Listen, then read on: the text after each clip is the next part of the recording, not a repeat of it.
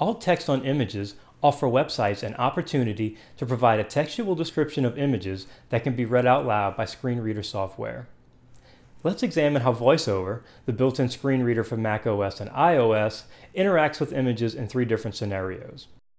For this demonstration, we are using the image practice webpage over at webaim.com, a wonderful resource for website accessibility.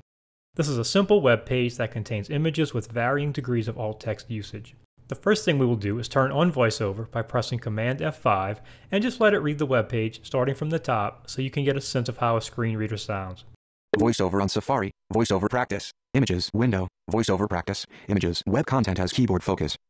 You are currently on Web Content, VoiceOver Practice, Images, Web Content, Heading Level 1, VoiceOver Practice, Images, Visited, Link, Return to the main article. The following image has an alt attribute, WebAIM, Web Accessibility in mind, WebAIM, Web Accessibility in mind image. The following is the same image as above, but this time without an alt attribute, logo.png image. The following image has an inappropriate null, or empty alt attribute, alt equals, heading level. Okay, we'll stop it there and go back to the beginning and look at each of these image examples one at a time. For this first example, the alt text contains the words that are in the image, WebAIM, Web Accessibility in mind. The following image has an alt attribute, WebAIM, Web Accessibility in mind. You are currently on a text element inside of WebAIM, Web Accessibility in mind image. You can hear that VoiceOver reads the words inside of the alt attribute and adds the words image after it, so a user is still informed about what the image is even if they can't see it. This next image does not contain an alt attribute at all. The following is the same image as above, but this time without an alt attribute, logo.png image.